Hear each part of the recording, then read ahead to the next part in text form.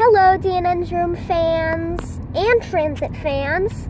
So today I am rolling on stage B of the Blue Line Rebuild, part B, for now.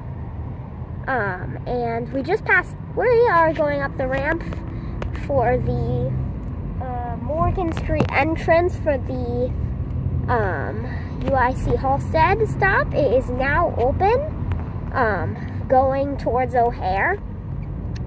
Right now, Plan B consists of a shuttle between Illinois Medical District Station and UIC Halstead Station. They are completely rebuilding Racine, and hopefully this part of construction will be open, I believe, somewhere in October 2023.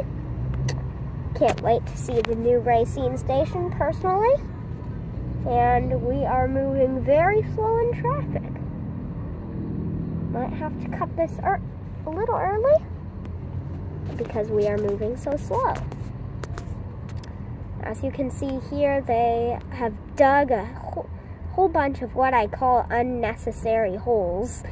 I really don't know why they dug this many holes.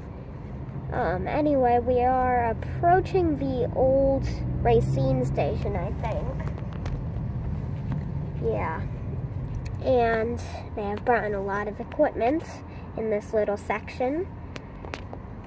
As for oh yeah, we're approaching the Racine station. I can see. Oh. Yeah. So, yeah. Okay, so we just went under the Racine Bridge, well, yeah. The tunnel, the ramp down to Racine Station, has not been rebuilt, though they are building concrete pads for the future ramp. Right now, Racine Station still exists, though the track has been taken out. They are running gas lines through this section of track, so that's why there's a whole bunch of signs. And this is the other ramp that will be demolished soon. We will continue shortly. Okay, so traffic is very slow right now.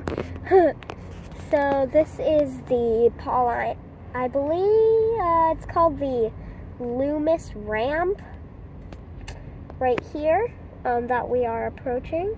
It's this very long ramp connecting us to the old Douglas branch of the Blue Line, or aka today's Pink Line. So they demolished the entrance of it. I have no idea why. Maybe they're rebuilding that too, but that was just no point in doing that. So traffic has completely stopped right now. Oh no, it's moving. Oh man, this traffic is ugly. But this bridge, the Blue Line, since the Pink Line was built in 2006, the Blue Line used to split into two, one going to Forest Park and one going to 54th and Cermak, using this bridge right here. Today it's just used for CTA work and special events. Though some trains sometimes specially do run on this ramp, just for special occasions. Resuming in a second.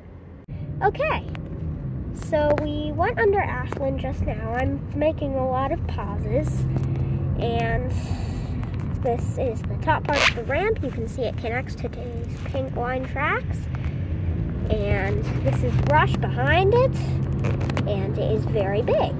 So this is the IMD ramp.